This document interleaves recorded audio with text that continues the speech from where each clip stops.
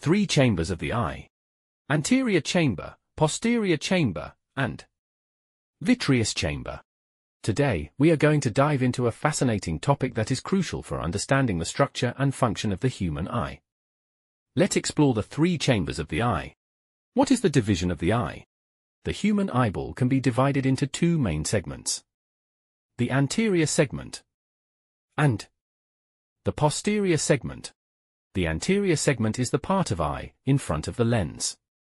This includes the cornea, iris, and aqueous humor. The posterior segment is the part of the eye behind the lens. It includes the vitreous humor, retina, and other posterior structures. The three chambers of the eye. The human eye has three main chambers: the anterior chamber, the posterior chamber, and the vitreous chamber. The anterior segment of the eye has both the anterior and posterior chambers. The posterior segment of the eye consists of only vitreous chamber. What is the location of chambers in the eye? These chambers are separated by the iris and lens. Anterior chamber is located between the cornea and the iris. Posterior chamber is situated between the iris and the lens.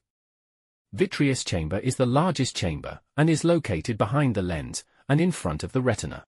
The chambers in front of the lens, both anterior and posterior chambers, are filled with a clear watery fluid called aqueous humor. The space behind the lens, the vitreous chamber, contains a thick gel-like fluid called vitreous humor. Now we look at the details of these three chambers. Number 1. Anterior chamber of eye. The anterior chamber of the eye is a fluid-filled space situated at the front of the eye. It is located behind the cornea and in front of the iris. It contains aqueous humor, a clear watery fluid that is continuously produced by the ciliary body and drains from the eye through the trabecular meshwork and Schlem's canal. The aqueous humor within the anterior chamber helps to maintain the shape of the eye, regulate intraocular pressure, and provide nutrients to the cornea and lens, which lack their own blood supply. The anterior chamber is vital for maintaining proper eye function and can be affected by conditions like glaucoma, where the outflow of aqueous humor is blocked, leading to increased intraocular pressure. Number 2. Posterior chamber of eye. The posterior chamber of the eye is a small space located behind the iris and in front of the lens. It is filled with aqueous humor, a watery fluid that helps to maintain the eye shape, provide nutrients to the lens and cornea, and help refract light. The posterior chamber plays a crucial role in focusing light onto the retina, thus contributing to the eye's ability to see. The lens is a normally clear structure located behind the iris in the posterior chamber. It focuses light on the retina, allowing for clear vision. The lens is suspended in place by the suspensory ligaments, also known as the ciliary zonule or the zonule of Zinn.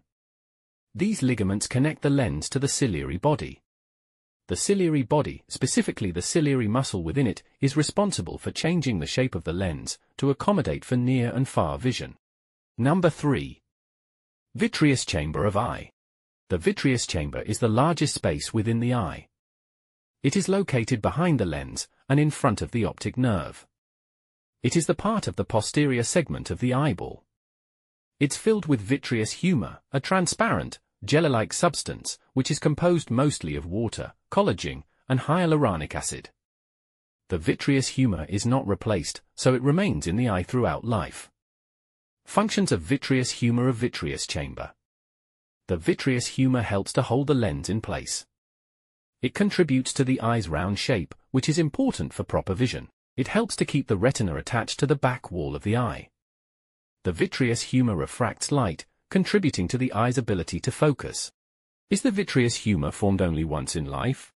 Yes, the vitreous humor is generally formed only once in life, so it remains in the eye throughout life. Formation. The vitreous humor is formed only during fetal development and fills the eye's posterior cavity. It is initially a gel-like substance that fills the eye's interior. Liquefaction. Around the ages of 9 or 10, the vitreous gel starts to liquefy. This means it starts to lose its gel-like consistency and becomes more liquid. And this process continues throughout life. No regeneration. The vitreous gel itself cannot regenerate, meaning once it's gone, it's not replaced. And that concludes our detailed journey through the 3 chambers of the eye. Thank you for your attention. And I hope this session has added a clear vision to your knowledge.